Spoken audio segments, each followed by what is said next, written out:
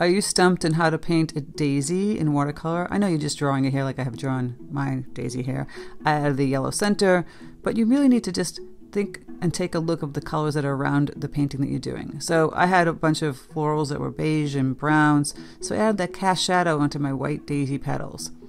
And you can enhance it again by adding a little different tone as well. I added some bluish gray tones to it. If it's spring, you can add a little bit of pink or blush to it. They're never going to just be white petals. They're going to have some kind of colorization to them.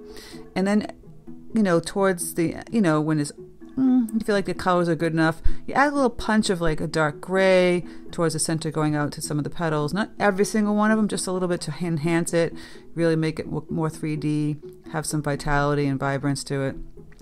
This is a full-length tutorial on my Patreon. Tutorials there are more in depth than they are on YouTube or anywhere else. So, enjoy.